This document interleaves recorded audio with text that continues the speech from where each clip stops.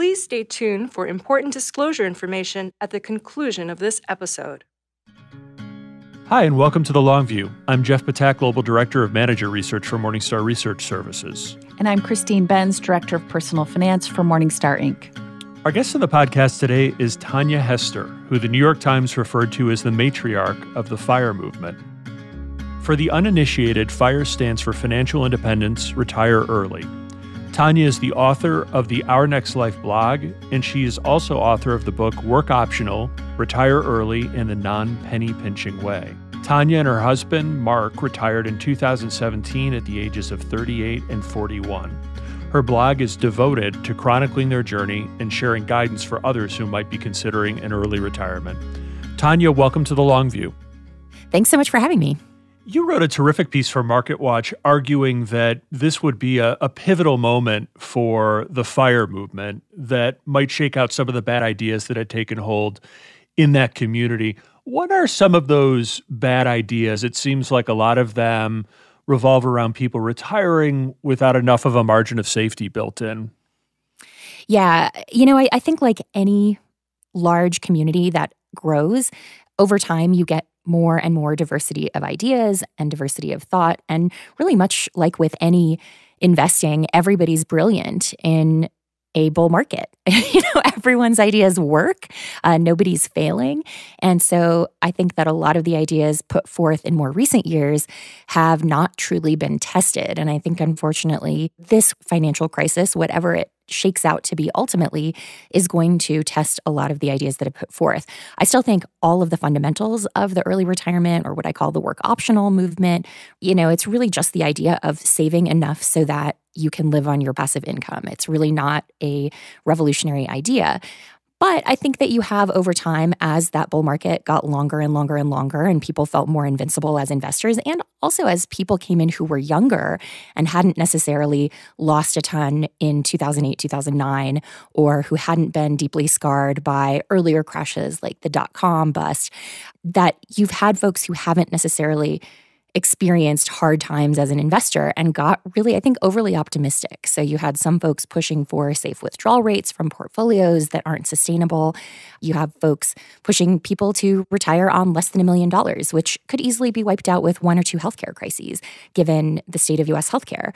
So there are multiple ideas out there, I think, that really all do go toward that more aggressive side, relying on a high growth future, relying on a future in which we can predict healthcare costs, a future in which there are no cost ramifications of climate change, which really we need to be understanding that there are a ton of unknowns out there, and building a movement and a community around that idea. So sure, it's going to take people a little bit longer to get there to their early retirement goal, but it will give them a lot more peace of mind and safety ultimately. So I think it's worth it. Obviously, millions of people are now out of work who had jobs a few months ago. But I think that in terms of FIRE specifically, this will be long-term a helpful thing to get us more ideas instead of the kind of fringy, more aggressive ones. Tanja, I know you've thought a lot about return sequencing when putting together your own plan. So let's talk about that issue and talk about how you've structured your plan so that it's resilient in the face of what could be kind of a long-running recession and trouble for the stock market. Yeah, one of the things that I think is not talked about enough in early retirement and work optional circles is the fact that early retirees are vastly more likely than traditional retirees to hit a bad sequence of returns. And that's based on analysis done by Karsten Jeske, who blogs at Early Retirement Now. He's a PhD economist and has broken this down. And the simple reason is that traditional retirees tend to retire around a non-financial milestone. They turn 65, they get their pension, a spouse is sick, and they have to retire to take care of them. I mean, these are reasons that tend to be driven by other factors, where early retirees tend to retire in clusters, which we've just seen a big cluster of folks retire early in the community at the end of a long bull market. And so you actually are much more likely to retire into a recession. Of course, no one could predict a recession like this one is perhaps shaping up to be. This is obviously much larger and different than other events we've seen. But it is something that I think early retirees have to pay a special attention to, is making sure that you're not harming the entire success of your retirement portfolio by retiring at a bad time. And so for us, we did a few things. I'm a big believer in what I call the two-phase early retirement approach, in which you save for early retirement as a separate phase of life than traditional retirement. And so we have our 401k dollars socked away, and we are just not touching them unless we hit an emergency or something truly terrible happens. And that money will just grow until we're 59 and a half and older, and then we'll shift to living on that. But so we have this separate pool of just regular taxable investments that we're primarily living off of until we hit almost 60.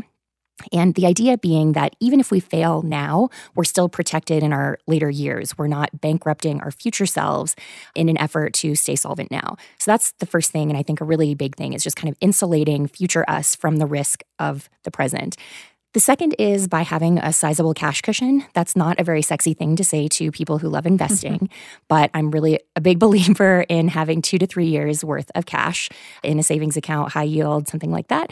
And so we definitely have that. We also separately have a bond allocation that would support us for multiple years beyond that. And another thing that isn't particularly sexy, but we paid off our mortgage before we retired. I think having a paid off home allows you to live very cheaply if you need to, and it gives you some added insulation. So if times get tough, you can take your spending down to a pretty low level. I'm not a believer in the kind of ultra frugal camp of fire of living on rice and beans. In fact, I really don't think that's a majority opinion. That's just a sexy thing to write stories about. But it is nice to know that we can shrink back to that level and protect our whole portfolio if we need to. You used the word different before. You were investing during the 2008 market crash, but still working. How does this market swoon feel different to you now that you're retired? Well, I mean, obviously, I have a real stake in it in a different way.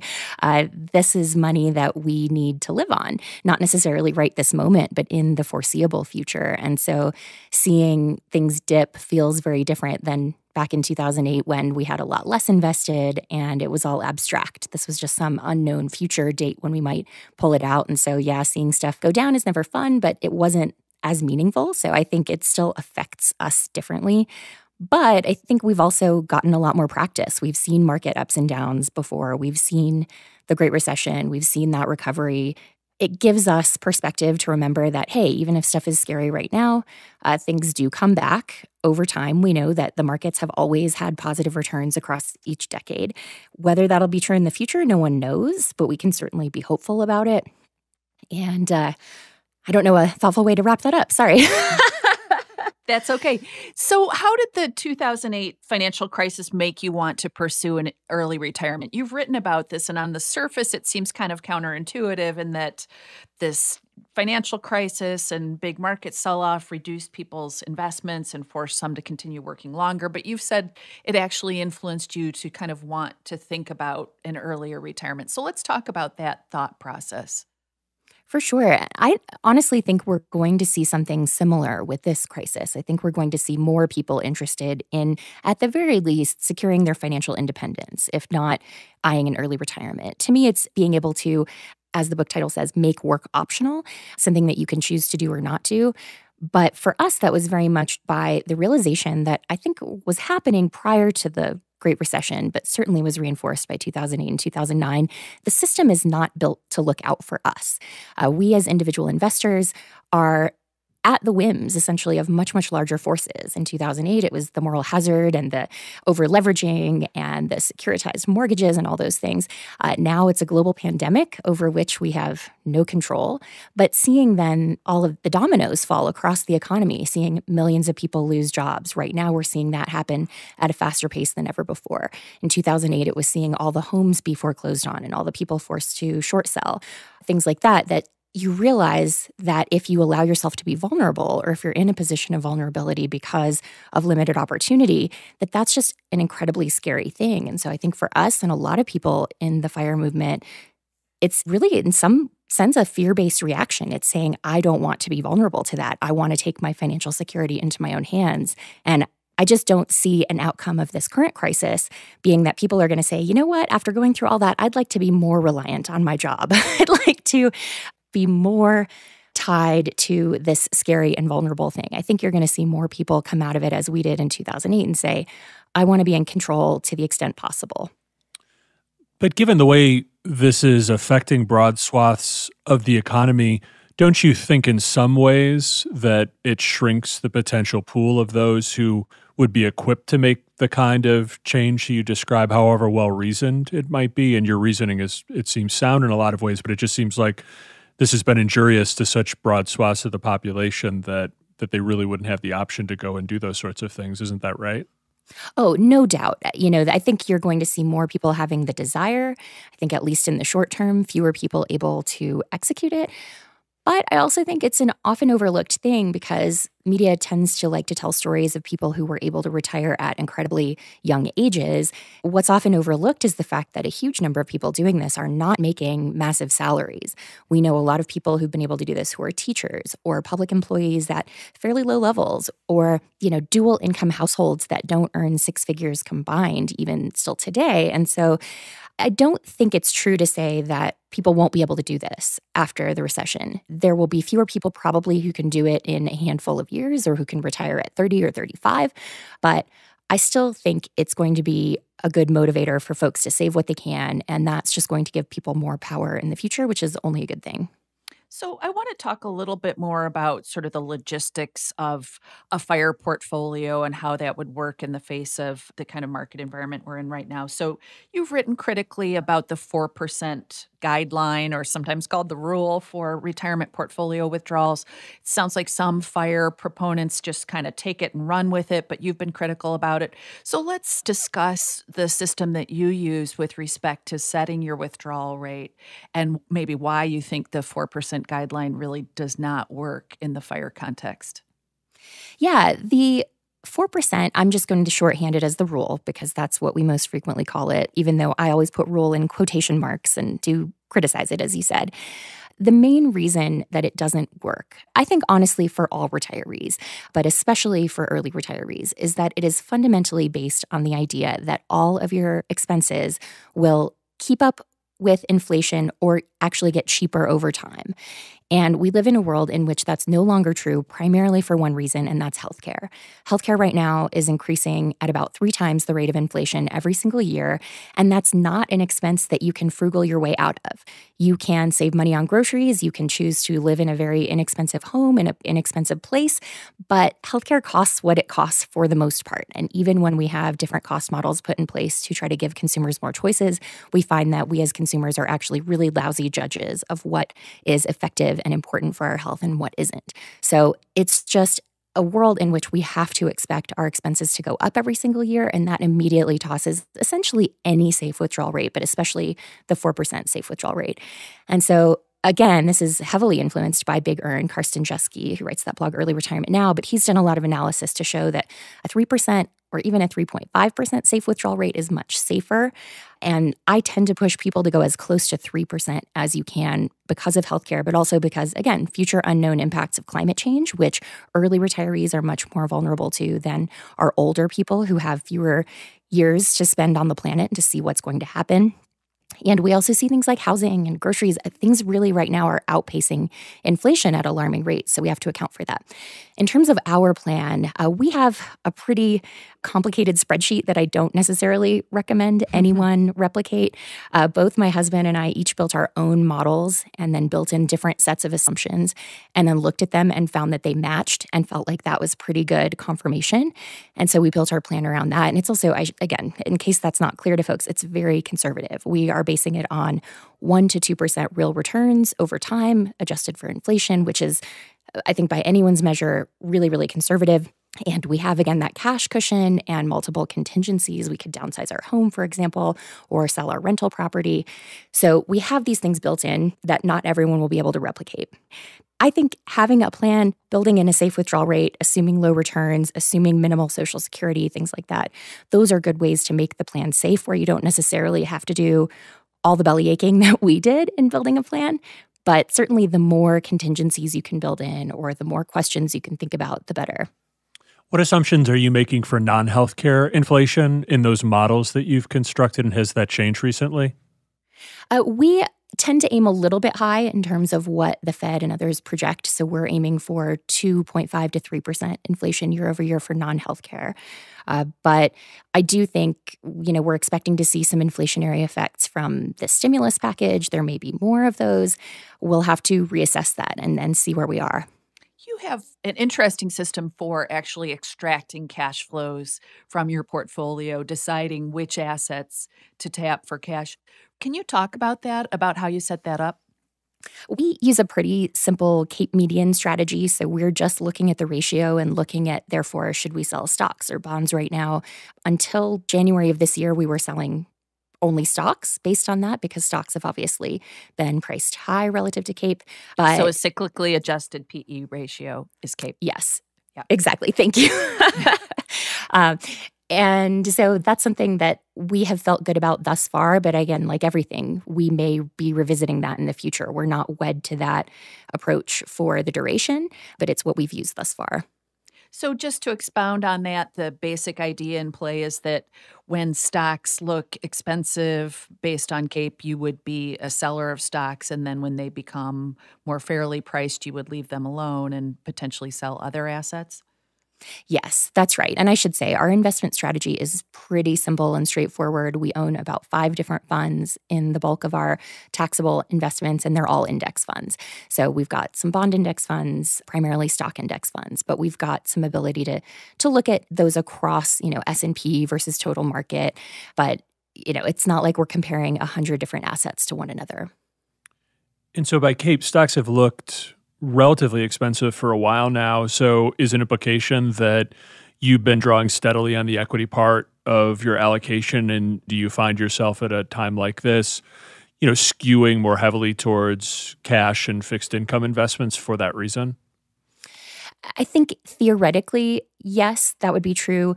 In reality, we got a little bit of a head start by not needing to withdraw from our taxable investments in our first year of retirement because we accidentally earned a little bit of money that we weren't planning to earn. And so that just gave us a little bit of extra cushion.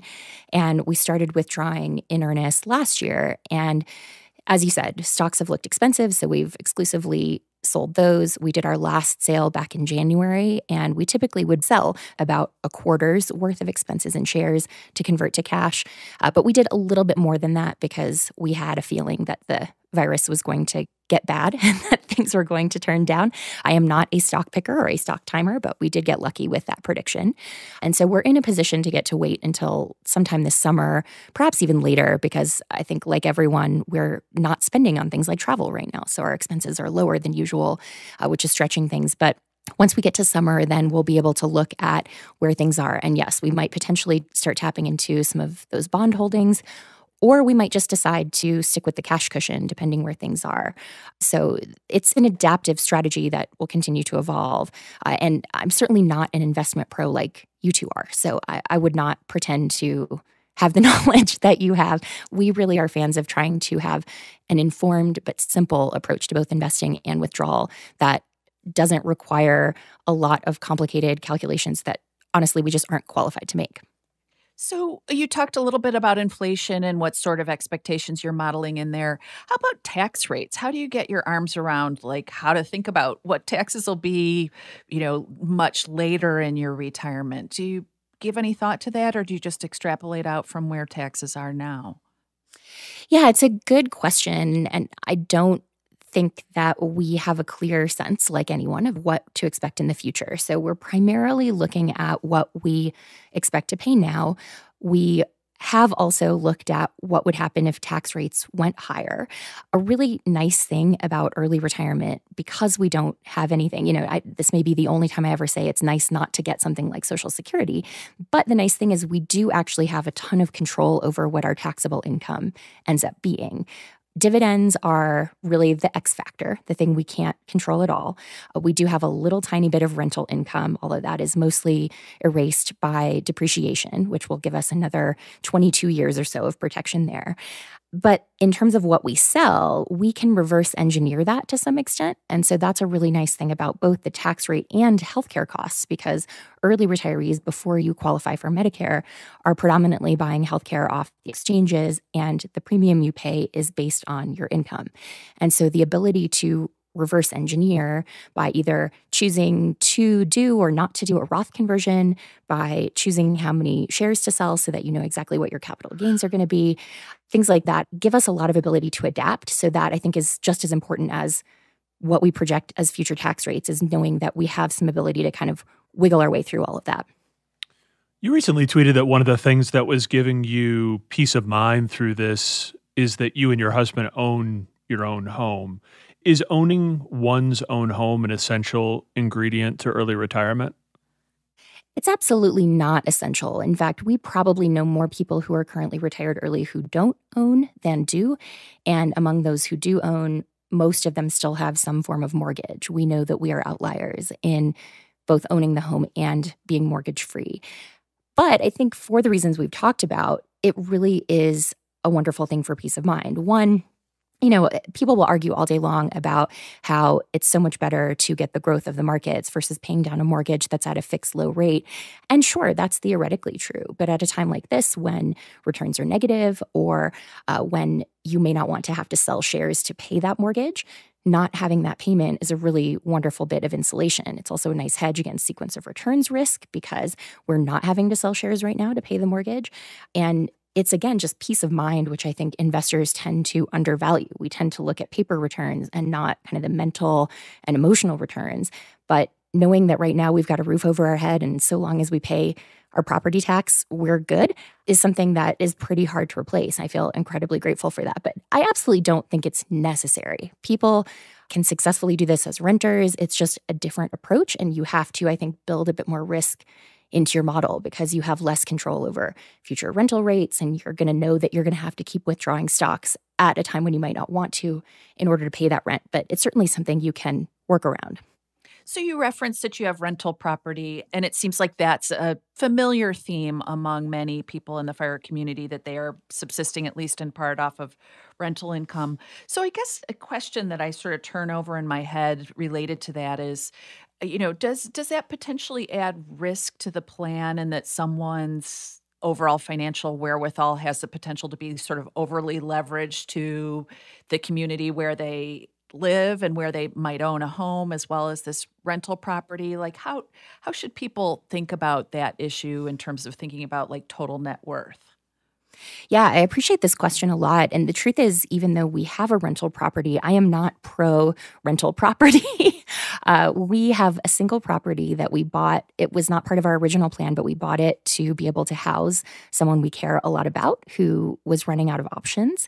And we, in fact, are negative on cash flow on it. We have to pay a little bit of income tax, which otherwise it would be cash flow neutral. Once it's paid off, we will get meaningful cash flow from it, but that's many years down the road. So it wasn't something that we did as a source of passive income. And in fact, it is not that. I think your point about being overly leveraged is a really important one. It's one that I don't think the community talks enough about.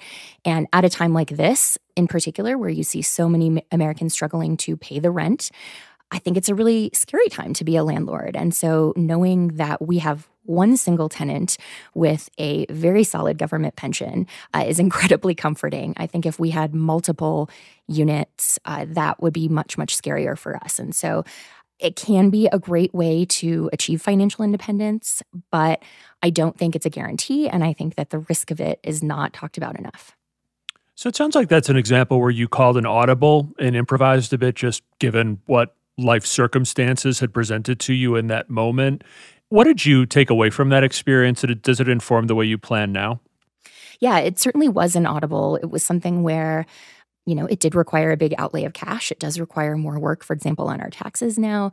It's not something that we ever envisioned, but it feels good to us because to me and to my husband, Mark, there's no point accumulating this level of wealth if we aren't going to use some of it to help people we care about. That is important to us. And so it did feel like something that was aligned to our values and what's important. In terms of how it informs things moving forward, I do think we always want to stay flexible to some extent, of willing to learn, willing to look at opportunities, but also fundamentally trying to leave things on autopilot as much as possible. I think the biggest thing that we learned was I looked at that property. I fundamentally made that decision of what to buy. I looked at what the rent market could support and what the house cost, and I didn't pay enough attention to what the income tax would be. And so it felt like we were going to go cash flow neutral, not counting the initial costs, obviously. But it felt neutral from the beginning, but it has never been. It has continued to be negative. And that's a long-term investment we're willing to make because, it is something important to us. But I think that piece is often just not thought about. I think people tend to look at all their investments, whether it's market investments or real estate, and forget about the tax implications. And that's something that we really do think a lot about now, driven in large part by that choice and our experience of it. So you mentioned your husband, Mark, and I'm curious to know how you went through this journey as a couple. Was he on the same page with you? Was someone first to this idea of we should retire early? How did you sort of advance along that road? Yeah, I hear from a lot of couples, or especially men in hetero couples, who tend to say, I can't get my wife on board with this. How do I get my wife on board? And I think, we did not have that experience. We were both instantly on board. We even joked about early retirement well before we actually started envisioning any kind of plan. For me, it was very driven by the fact that my dad has a genetic disability, and I knew that was likely in my future. And so I didn't want to put all of my big life goals off until my 60s when I might have very limited mobility. And so that was my primary motivator. And I think for Mark, it was very much, we were both in really high stress, taxing careers and recognizing what a toll that was taking on us. And I think he didn't want to live that life for another 40 years. So those two things together, as soon as we realized that this was actually possible, we were both there.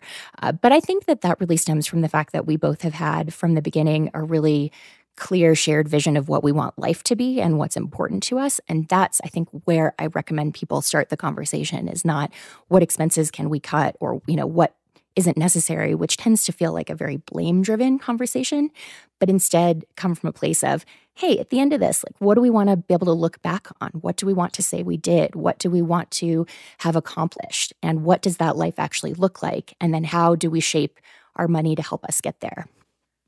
And so if I may, how would you answer that question right now? Like living a life of purpose and sort of when you get to the end of this, what you've left behind, not to cut to, in some ways, it's like the ultimate question, but since you're on that topic, may as well elaborate a bit. Yeah, I wrote a chapter of the book all about this. So I think these are good questions to be asking. And we often don't give ourselves that time to think about that. We're so focused on the day-to-day that we don't look at the big picture of, what do I really want this to add up to? What is my life heading toward right now? And is that where I want it to be heading? For us, we did a lot of this work early on in the planning to actually get granular, not just say, okay, we have this broad vision together, but we really said, what does that look like? And we boiled it down to 3 different thematic areas that we think our life focuses on, which is creativity, service, and adventure. And all the better if a couple of those can overlap. So we love world travel. We're not able to do that right now with all the travel lockdowns and whatnot, but we hope to be able to do that again at some point soon. Service is really important to us. We're both presidents of local nonprofit boards, and we volunteer in other ways. And I view in many ways my blog and podcast as service projects because they are not for profit. And so those are things that really feed my soul. And Mark would say the same thing about his volunteer work. And then creativity manifests in a lot of different ways, but it's, writing and podcasting and doing things that are musically focused. We go to a lot of concerts and festivals. That's important to us. And so that feels right to us. We've been test driving that concept for a few years now, and it feels like we've got about the right mix. So we always want to keep contributing to society in some way, whatever that looks like as we go through life. I couldn't tell you what that'll look like in our 60s compared to now, but I think thematically it will be similar. So I want to talk about kind of the budgeting side of all of this, like how you make it work, because you have talked about how this doesn't need to be a life of deprivation. So let's talk about how people can kind of thread that needle and balance spending on things that, that are important to them versus making a FIRE plan work. Yeah, I think when we talk about budgeting, people tend to come to that as an exercise in what do I need to give up? And I think for us, we definitely had the experience of trying that and failing miserably at it and figuring, hey, we are not line item budget folks. And so early on, we realized that what worked for us was to only keep money in our checking account that we were allowed to spend. any money that had to be accounted for elsewhere, we would move out immediately. So some of it would go straight to savings, some would go to a separate fund for things like rent or for big insurance bills, that kind of thing. And any money there, as long as we didn't overdraft, as long as we were good on cash and could make it to the next payday, we were okay. And knowing that that worked for us, we really instituted a system that I love and think will work for a lot of folks who don't necessarily feel like they're great at saving, which is what I think of as the unbudget or non-budget, which is just hide money from yourself. And so I started very simply when I was early in my career by having my paycheck split. So $50 of every paycheck went to savings. And I didn't really see that money. And a few months later, I looked and had a few hundred. And sure, that's not a huge amount of money, but it's more than I had ever saved at that point. And we continued to use that strategy till the very end. So using that to increase our automatic investing year over year whenever we got a raise, increasing our 401k contributions until we were maxing out.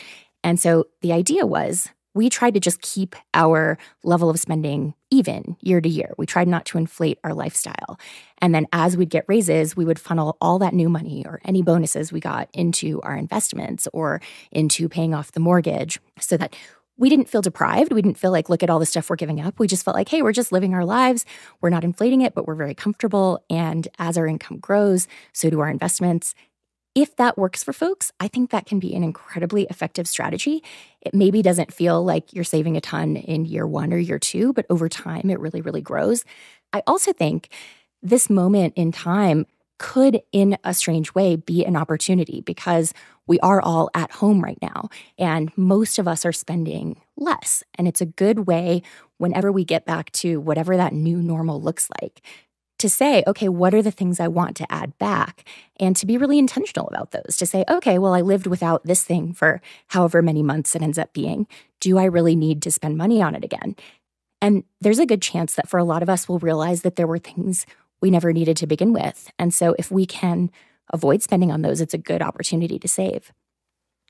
So it sounds like for you, one of the things that you can't live without is travel. We've referenced the fact that you and your husband love to travel. And so maybe you could talk about just that aspect of your budgeting and how you make that work and make it affordable. And I suppose it only makes sense for you to also talk about what the first place you would like to go to once COVID lifts, where that's going to be. Yeah. We are really hoping that we can go to Japan again. We went there in our last year of work and loved it. And we've been talking about seeing if we could go there next winter, maybe to ski and then also have some time in the cities. So we'll see if that's possible. But yes, absolutely. We love travel. To us, it's really the centerpiece of early retirement. And it's the thing we couldn't do much when we were working. We could travel for maybe a week at a time, but now we generally go for about a month or so to different countries. And it feels so different in the best way possible. In terms of budgeting, we do a few different things. So the first is we try to travel off peak. We spent a month in France the year before last, and that was in November. And so, yeah, it's still France, it's still expensive, but it was so much cheaper going in November than it would have been going in August. And it was still, for the most part, totally lovely. A few things were closed. We had rain some days, but it was still a terrific trip. And so a lot of our travel tends to be spring and fall in kind of that shoulder season when there are so many more deals to be had, places are a lot less crowded, and that's really our first strategy. Beyond that, we have a ton of travel points that we accumulated back when we were working. So we're sitting on a few million airline miles and some credit card points and hotel points as well. We've spent down a lot of the hotel points, but we are able to subsidize things. So we'll tend to pay for independent hotels in smaller places, but then use the hotel points on hotels in the big cities. So we stayed at the Renaissance in Paris on Marriott points, same in Lyon, and we've done the same thing in other places. So we use the points and cash kind of interchangeably, but look at how we're getting the best value, and that helps us cut some of the prices down. So thinking about how other people could potentially adopt an early retirement, what are some of the key questions that you would urge someone to ask if they're thinking about this sort of lifestyle change? Yeah, I don't think that early retirement is for everyone. If you're a person who says, well, what would I do all day? Then by all means, keep working. There, I think, is no desire among any of us in the community to push people to say you have to quit your job. For a lot of folks, work provides purpose and meaning and joy and social interaction. And those are all really important things to consider that I think, frankly, we don't talk about enough. I think people don't often say, I'm retiring early and here are the things I'm going to miss about work, or here are the things that I'm going to have to work hard to replace because I'm not going to get that sense of community or that sense of being valued anymore. So for those who do have a long list of things you want to do, that's great. I think ask yourself, are there things in your life right now that you're spending money on that you would be willing to give up to get to that future vision? Not that this is all about deprivation, but most of us do tend to spend all the money we earn. That's just sort of how our society works and how our economy works. But if there are some things you could see yourself cutting back on, or if you could even just commit to keeping things level and not spending more when you get a raise, and then you can commit to your career in a really big way, assuming that we still have careers to go back to at the end of this recession, crisis, whatever it ends up being.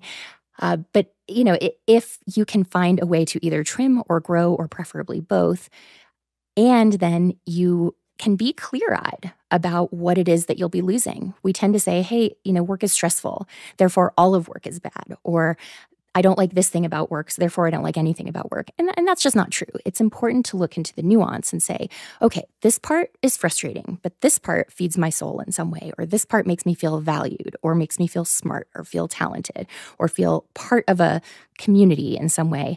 And then ask yourself, am I willing to do the work to replace those things outside of work? So it might mean doing a lot of hard work to form new communities.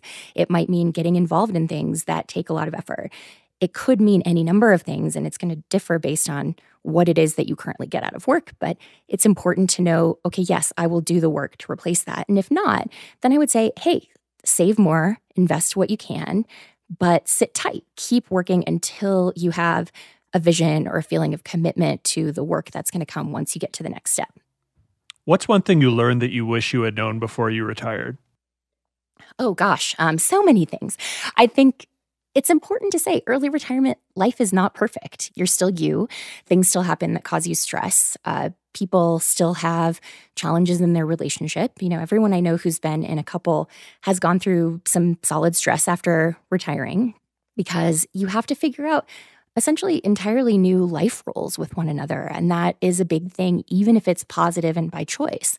And so that's important to acknowledge. And in fact, I know quite a few couples who've split up after retiring early.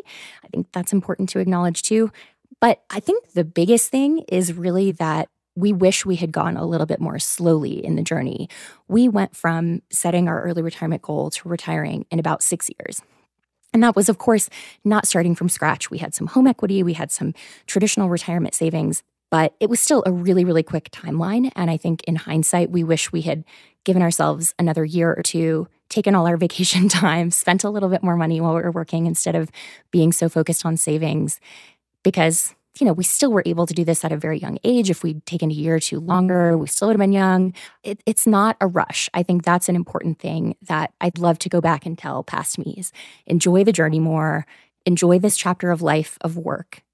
I have a more mundane question, which is the role of Social Security in your plan. Mm-hmm. I think you've indicated that you're not really putting a lot of weight on having Social Security with respect to your plan. So let's talk about how people should think about that and potentially haircut their expected Social Security benefit to account for potential changes to the program. Yeah, it's true. We do not count on Social Security. And if we get it, we'll view that as gravy. To your earlier question about taxes, if we do get Social Security and that pushes us up into a higher tax bracket, there's never a point at which your marginal tax rate reaches 100%. So we'll still be better off if we do get it. What I recommend to folks is that you count it or don't count it, kind of depending on your age now. If you're already over 55, there's a pretty good chance you're going to get it close to the levels that we're seeing now. And so counting on it, but maybe at a reduced level, like maybe 70% of what your expected current benefit is a good idea. The challenge with early retirement is Social Security is factored on your 35 highest earning years. And if you retire in your 30s, 40s, or even 50s, you might have quite a few 0 years in there because it only looks at earned income, not passive income. And so you're going to have a very reduced benefit regardless. And so counting on very little Social Security or even none is really smart for those especially under 50 right now. But for those over, if you're counting on it, what you can do is you can think of it as kind of a healthcare buffer. The projections right now are that within the next decade, 100% of the average Social Security check is going to pay for medical expenses above and beyond what Medicare covers. So that's going to be really tragic news for people who are wholly reliant on Social Security and have no other resources to pay those medical bills. But for folks who've been able to save additional, that can sort of serve as a buffer to cover those unaccounted for healthcare expenses that maybe even go beyond that 10, 15% inflation that we're all currently counting. So that's my recommendation. I think it's okay to count it to some extent, but I think for everyone, regardless of age, don't count on the full projection at this moment because it almost certainly will go down. So you mentioned healthcare, and paying for healthcare is one of the huge obstacles for would-be early retirees. How do you and your husband handle that and factor it into the planning that you do and all the possible eventualities that could await either of you? You know, I'll be honest, it is by far the most anxiety-producing part of the plan just because there is so much in it that could change. Healthcare is so politicized in this country. The current structure of the exchanges and some advanced tax credits to help people pay for it, that could all go away. We could go back to a world in which we're reliant on catastrophic coverage only. We hope to always have traditional health insurance. We aren't interested in these alternative options that save money but sacrifice a lot of potential peace of mind in the process. And so we right now are really trying to be conservative and projecting high increases year over year. We always project to be able to spend up to the out-of-pocket maximum in addition to premiums if we need to. And that gives us, so far, because we haven't needed that, it gives us some nice wiggle room in the budget. But that, to me, should really be a non-negotiable for folks, is making sure that you can always afford good, solid, reliable health insurance. Good not meaning that you're going to love the insurance every moment. We still live in America, but that you're not going to be reliant on something that may or may not ultimately pay your bills.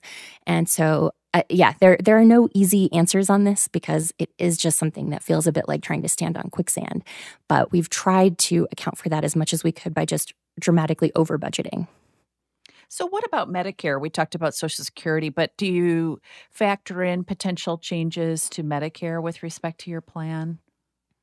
That's a hard question because for us, Medicare is still at least 22 years away for Mark. Right. And it's entirely possible that the enrollment age could push back later by the time we get there. So there are just such a vast number of unknowns that we really don't try to forecast what that's going to look like.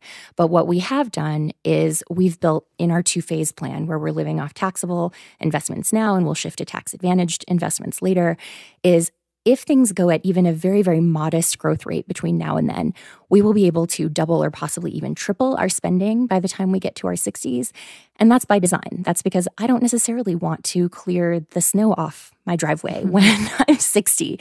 I would like to be able to stay at a nicer hotel, perhaps, when we travel, instead of staying in, the budget basement kind of places where we stay now.